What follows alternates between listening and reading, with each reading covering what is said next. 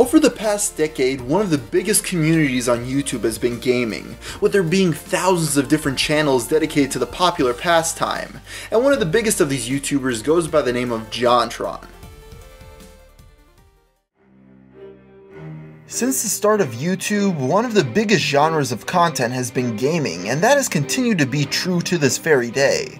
Many believe this to be the case for one major reason, which is that gamers have been underrepresented for shows on traditional television, so when online video grew in popularity, so did gamers who were eager to finally watch programming made for them.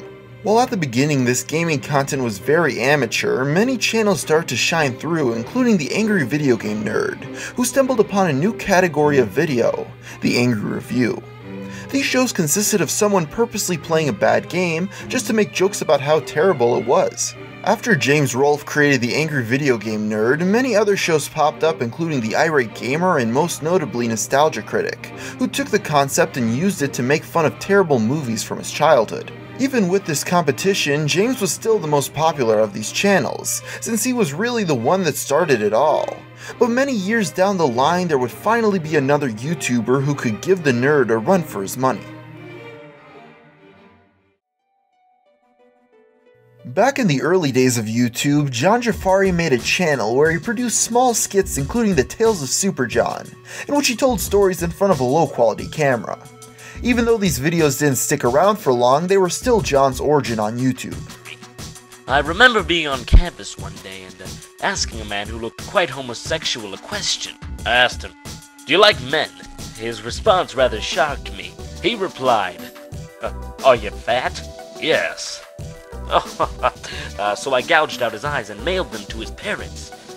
It wasn't until August 31st of 2010 when Jontron was introduced to the world with his review of Daikatana, where he angrily plays through the game while giving his thoughts and cracking jokes. These early episodes really showed how much of an influence the Angry Video Game Nerd had on him. As time went on though, John kept on trying new things, while at one point focusing on top 10 lists more than reviews.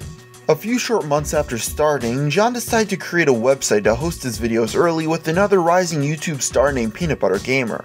This website was named Normal Boots, and over time would bring in other large channels such as Did You Know Gaming, The Completionist, and Pro Jared. Even though Jontron had been growing at a decent pace, it wasn't until February of 2011 when things really changed, with the release of his review of Dino City for the Super Nintendo. This video has been known as the turning point when John's reviews really became his own, and people took notice with it making the front page of Reddit with a post entitled, "After watching this, video game reviews really aren't the same anymore." After Dino City, John honed in his style of videos that quickly grew him to be one of the most beloved figures in the YouTube gaming community. But little did people know his YouTube career was going to eventually take a new unexpected turn.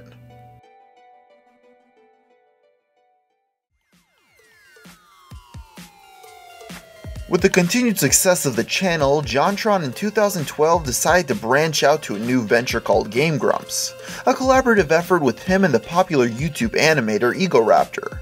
Their new channel had both of them playing video games while giving their commentary. What made their new collab channel different from most other Let's Plays though was that instead of just sitting in a room by themselves playing a game, John and Aaron were able to work off each other for highly entertaining playthroughs. The other thing that was great about Game Grumps was that unlike comedic reviews or animation, they were able to produce episodes very quickly, with the channel having daily uploads. All of this led to their new YouTube series becoming a massive hit. While the consequences of John's new channel weren't immediate, after a while people started to notice that the span in between reviews became longer and longer. Since the new channel had become so successful, it seemed as if Jontron reviews suffered, since less time was being spent on them, leading to only 3 reviews being made in a 1-year span. Even though Game Grumps appeared to be doing well, after a year of making Let's Plays, in 2013 the channel abruptly uploaded a video telling subscribers that John was leaving the show for good. His segment wasn't even recorded with Aaron, but rather off location.